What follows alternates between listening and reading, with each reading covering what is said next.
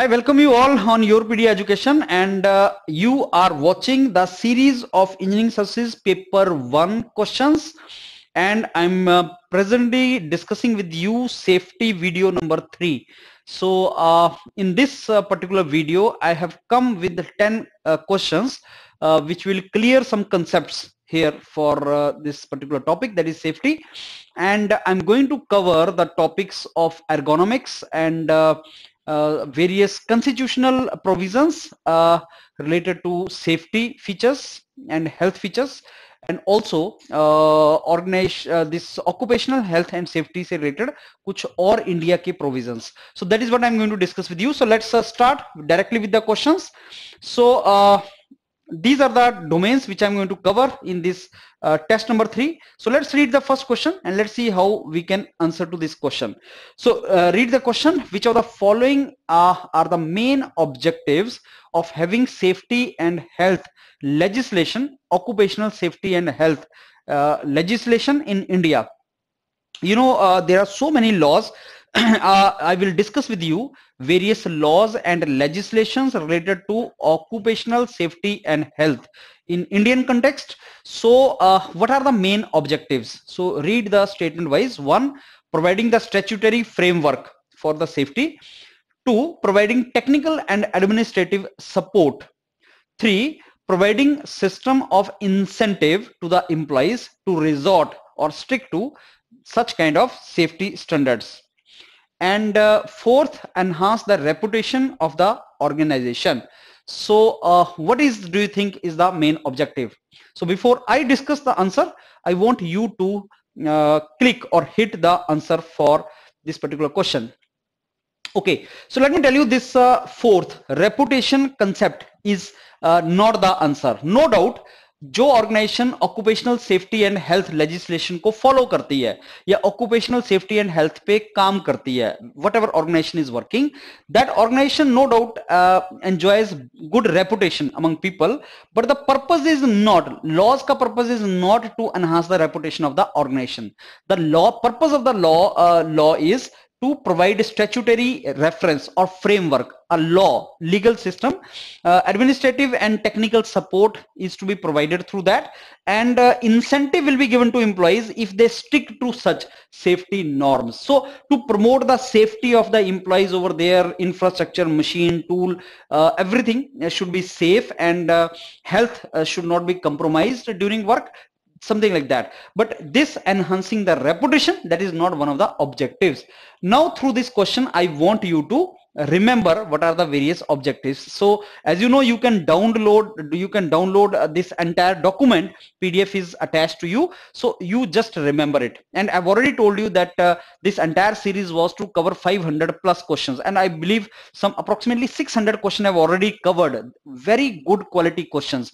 Usko download karo, ek file mein lagao and keep revising. And the best part is questions, concepts through questions, you know, so concepts are detailed mein discuss kiye gaye hain. So through this question you get this particular theory part. So every mentor is coming out with the best theory for your benefit. So you just remember this through this question, so that if exam mein question comes, what is the main objective related to the legislations, you should be in position to solve it. So read these all. Now these are the main objectives of such kind of laws or legislations in India: providing the statutory framework, right? So all sectors of economic activities mein these laws are to be provided. Compliance, enforcement, incentive for better compliance, that is a term, you know, incentive for better compliance. So if somebody is having a compliance, good compliance, he should be given incentive. Administrative and technical support services are to be provided. System of incentive to employees or employer, so that they achieve high health, and this is the point, incentive not only to employees but employers also, so that they do this. Establishing and developing research and development capabilities in emerging areas of risk. Yes, R&D facilities, you know, this is called R&D facilities should be created in the organization, and R&D facility create karne ke liye money is required, resources are to be pulled in. So R&D facilities to be created in the areas of risk and effective control measures. Reducing the incidence of work related injuries, fatalities and disease. Cost of workplace injuries, disease, increasing community awareness regarding this. Okay, this is also one of the objectives. So I want the community to be aware about these kind of things. That is the meaning of this particular thing. So this all are combined together as objective of occupational safety and health. Let's go for next question now. Read this question. Which of the following is not correctly matched safety laws in India? You know, there are some safety laws in India which are very important, though Anshul sir has discussed all these laws in detail with you. So what are the main important laws that you should memorize? So tell me which one is not correct. This is only data oriented question. There is no concept involved in this, but only data oriented questions. And these are some very, very important laws, you know. So Factory Act 1948 is correct. Mines Act 1952 is correct. Workmen Compensation Act 1923 is correct. But Child Labor Prohibition Act 1966 is wrong. As I told you, this is purely data. So which is not correctly matched. Through this question, I want you to now remember name of some laws and when they were created. Let me take important. You will be having this. So what are the most important? You remember this. Plantation, I don't think this is important. You should go for this. Okay, Motor Transport Workers Act, that can be important. Contract labor, this can be important. So I'm giving you some important laws. You can tick in your these notes, whatever notes you will download. Cinema workers, let me see. Yes, dock workers, this is important. Building and construction is very important. Regulation Act, this is very important. Okay, I think this is too important. So I'm giving you the minimum you need to memorize. Okay, Empowerment of Women se leke Equal Remuneration Act, that is this is important. Child Labor Act, this was the act which was 66, wrongly it was given. Yes, Workmen Compensation Act, Provident Fund Payment of Gratuity, Insurance Act, this two you can do. Okay, let me give you others. So others can be this one, BD, iron ore mines, worker employment manual, scavenger construction of, no, not that. Limestone, just avoid all of them, don't worry. Go for next. Employment exchange, not this. So what can be the other options here for us?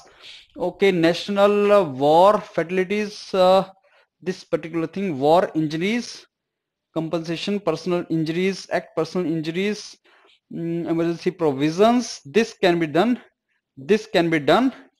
And labor laws, public liability insurance act. I think these are the important laws. So I given many laws, and these are the important laws which you should memorize. Let us go for next question now. Which of the following is included in industrial safety?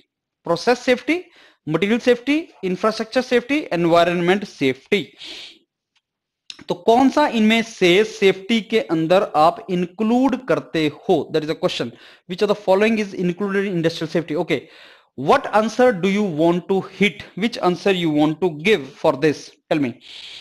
Answer is all of them. And you know, through this I want you to now go through this. Industrial safety covers a number of issues and topics, not only safety of people but equipment also and infrastructure also. So you know, many students think that industrial safety means safety of the people working there. No, not only people working but instrument की भी safety, tool का safety, infrastructure safety, processes which you are doing, safety of the processes also. So industrial safety includes everything, you know. So it is a general safety, I mean common to all the industrial. Then occupational safety and health, it is related to basically the occupation part. Process and production safety, you have to consider that. Material safety, workplace safety, fire safety, electric safety, building and structure, infrastructure, environment safety. So industrial safety is a very broad term. So do not misunderstand that industrial safety means safety of the person working in industries. It is the safety of entire industry also. So a person can be safe or only, let me ask you a question. A person inside a building which is not safe, do you think a person is safe? No. A person working on the machine which itself is not safe, do you think a person is safe? No. So if the person is dealing with the machine, if a person is dealing with some process, if the person is working in some workplace and these things are not safe, person cannot be safe. And hence when we say industrial safety, it is not the safety of the person, it is safety of everything. That is the meaning of it. So I hope this is clear to you. Let's go for next question now. Which of the following is the main labor law in India? Okay, अभी अभी आपने किया है. Tell me which is the main labor law in India. Industrial labour law act, industrial dispute act, what do you think? ये आपको याद करना है. लेबर का मेन जो लॉ है ना इंडिया के अंदर, that is this law, industrial dispute act 1947. It was enacted in 1947 itself, 1st April, and it regulates industrial labor laws so that so far as it concerns the trade union as well as the individual workman employed in the industry. That is the meaning of it. So trade union is a term which is basically used in Industrial Dispute Act 1947. Okay, so let's go for next question now. Read this question. Article 24 of Indian Constitution is related to prohibition of the child labor. You know, Article 24 is the fundamental right. This is absolute law under directive principle of state policy. It is directive principle of state policy. Okay, which one do you think is correct? Which one do you think is correct? You know, Article 24 is the absolute law, but it is not directive principle of state policy. It is fundamental right. It is the absolute. You know what is absolute? Absolute means there is no exception. You know that in part 3 of Indian Constitution, Article 12 to 35 are the fundamental rights. Out of these fundamental rights, only 2 fundamental rights are absolute. That means there is no exception of that. That means there is no, like, every other fundamental right has exception, like right to equality. State will not discriminate on the basis of caste, religion, region, etc. But state does discriminate. That is called a positive discrimination. Reservation is a positive discrimination. On the basis of the caste, state will do discrimination in employment, higher education, etc. So that is not absolute law. There is an exception to that. Similarly, right to life and all these things, there's an exception to that. No state cannot take the life of anybody, you know. But what about capital punishment then? फांसी की सजा क्या होती है? State ले तो लेती है life, exception है. So 2 ऐसे laws हैं जिनका कोई exception नहीं है, एक child labor और एक आपका untouchability. इसका कोई exception नहीं है. So this is Article 24 is basically the absolute law, but under fundamental right, not directive principle of state policy. DPSP is mentioned under part 4 of Indian Constitution, and that is Article 36 से 51, if I am not wrong. That is the directive principle of state policy. So I believe this only first statement is correct, second is incorrect. So A will be the answer for that. Only first is correct. I think in this it is wrongly mentioned. So this is not C, answer is A only. It is basically Article 24 is prohibition of employment of children in factory, etc. So that is the meaning of it. Okay, let's go for next question. Which of the following article of Indian Constitution is related to humane working condition in workplace? So which one do you want to go for? Article which one? Human working condition in workplace. Again, data oriented question. So Article 42 is the provision for just and humane conditions of work, and it is also related to maternity relief. Maternity relief. State makes the provision to secure just and human working conditions in the industries and maternity relief also. ये जो mothers जब when you're expecting and then leave is provided to you for a couple of months or something, so that laws is related to that. What do you mean by ergonomics? Ergonomics का एक और नाम क्या है? What is the another name of ergonomics is a very important topic in industrial safety. And what do you think is the name? You know, human factor is the another name of ergonomics. And through this question, I want you to understand what is human factor or what is ergonomics. Ergonomics is the process of designing or arranging the workplace, product, system so that they fit the people who use them, fit the people in the workplace, product and system. I'm the person who is to work here, so I should arrange my camera, my everything, lighting system so that I fit myself into this. If lighting is not appropriate, my eyes there may be some kind of strain. So if sitting posture is not there, if the height at which I am working is not appropriate, तो मेरे health issues आएंगे. So ergonomics or human factor is that branch or that domain which deals with fitting the people into their workplace and designing the workplace for that particular thing. And the ultimate purpose is to provide safe, comfortable and productive workplaces by bringing human abilities and limitations into design of workplace. You understand that, including individuals' body size, strength, skill, speed, sensory abilities, so that everything. So that is the meaning of this particular thing. It is that branch of science that aims to learn about human abilities and limitations. You know, human being has some abilities, human being has some limitation. It is not that I start picking, lifting the load, repetitive work if I do, तो मेरे को health issues आ जाएंगे, you know. So human being has some limitations. And you need to improve the interaction with the product, system, environment. Ergonomics applies to the design of anything that involves people, workplace, sports, leisure. These things are involved. Health and safety. It is concerned with fit between the user, equipment, and environment. Accounts for users' capabilities and limitations in seeking to ensure that task, function, information, environment suits. So these are nothing but, as I told you, just download it and understand कि ergonomics है क्या. Understand? Let's go for next question now. Which of the following is not the goal of human factor? Ergonomics का goal क्या नहीं है? Which of the following is not the goal of human factor?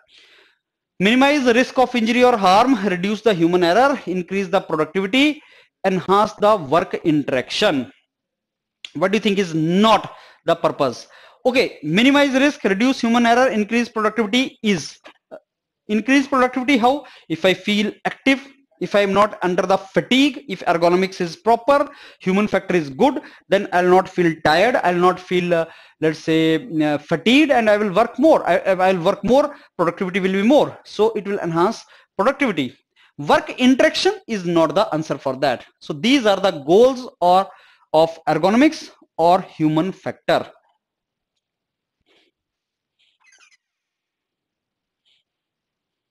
Goals of ergonomics or human factor: minimize the risk of injury or harm, improve the workplace or environment.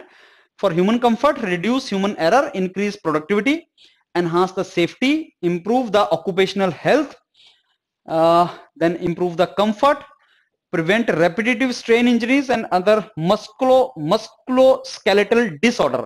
I'll discuss with you what is the MSD, work stress related disabilities. These are the some goals. इनको याद कर लो. What are human ergonomics के goals क्या हैं? Okay, which of the following are the principles of ergonomics? On what principles or guidelines ergonomics or human factor is designed? You have to work in neutral postures, you have to reduce excessive force, you have to work at proper height, you have to minimize the pressure point.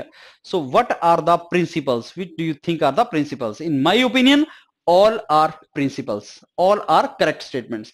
So learn these principles. 10 fundamental principles are there in the ergonomics or human factor. Work in neutral postures. Neutral postures means ऐसा कोई posture जो naturally तुम्हारा posture होता है उसमें तुम्हें work करना है. न्यूट्रल पोस्चर बोलते हैं उसको, natural posture. You are not to excessively, जैसे अभी मेरा नेचुरल पोस्चर है, suppose I start standing like this inclined, that is not my neutral. Neutral is this, you understand? Or if suppose I start working like this or I start working like this, that is not a neutral posture. Like hands को neutrally कैसे रखते हैं, ऐसे रखते हैं. अगर suppose if I keep my hands like this for long duration of time, तो मेरे को health, that is hand में strain आ जाएगा. So that is the meaning of it. Excessive force को avoid करना है, everything within the reach रखना है, proper height पे काम करना है, reduce excessive motions को reduce करना है, fatigue and static load को हमें रिमूव करना है, प्रेशर पॉइंट्स को मिनिमाइज करना है, क्लियरेंस प्रोवाइड करनी है, मोर एक्सरसाइज एंड स्ट्रेचिंग मेरे को करना है. स्ट्रेचिंग करना है because you know if I keep on stretching my body तो स्ट्रेन्स वगैरह आपका चला जाएगा. एक्सरसाइज जिसको बोलते हैं. Maintain a comfortable environment. Ecosystem should be comfortable in which you work. And environment में everything comes, lighting system, air purity in which I am working, everything comes into that. Okay, injuries due to poor ergonomics are called musculoskeletal disorder, MSD, musculoskeletal disorder. These are also called repetitive motion injuries. These are also called repetitive motion injuries. Yes, this is the data oriented question only. So poor ergonomics, MSD and repetitive motion disorder. Through this you have to understand the meaning of this. Ergonomics or musculoskeletal disorder, MSD क्या होता है? MSD is a very important topic for exam. uh, Injuries which are because of poor ergonomics are called MSD, and they are normally they are repetitive. Basically these are called repetitive motion injuries also, because they are because of repetitive motion. Suppose you are doing some work in which you have to lift the thing again and pick it up again pick it up. ये repetitive motion है. That repetitive motion will create some kind of stress in your body. That is the meaning of it. These affect the muscles, joints, bones, and due to obviously these ergonomics risk factors. And these are the main or largest category of workplace injuries, and 30% of total compensation जो मिलता है, that is because of these injuries. Age, nutrition, activity, these are the reason. Obviously age is one of the reason for that. High task repetition, awkward body posture, sitting in same posture, lifting heavy weight, these are some of the causes of that. So these are called your MSD. So I'm very sure you have understood couple of things here in a topic which is the safety topic. कौन कौन से laws हैं, बहुत document मैं आपको दे रहा हूं इसमें, इसको रिवाइज करो, just download it. I told you keep a file in which all these 500 plus, approximately now 600 questions, and we'll keep on uploading more. You keep that with you, and I'm very sure some question is certainly going to come from there. Fine, thank you.